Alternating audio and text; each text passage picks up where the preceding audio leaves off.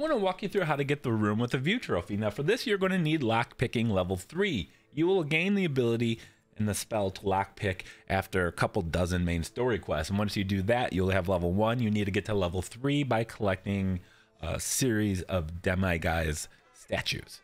And once you got that, you're going to be good to go to get this Headmaster office trophy. So we're going to reach the highest point in the castle to get the Room with a View.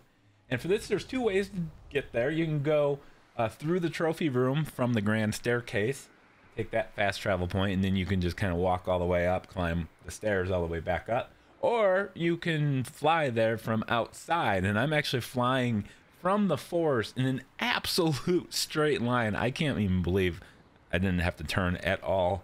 What we're looking for is a staircase right in front of me, and we're going to land in here, climb up, and have to unlock a level 3 lockpick. Use the spell. Do that little mini game. Once you're in here, go up the stairs.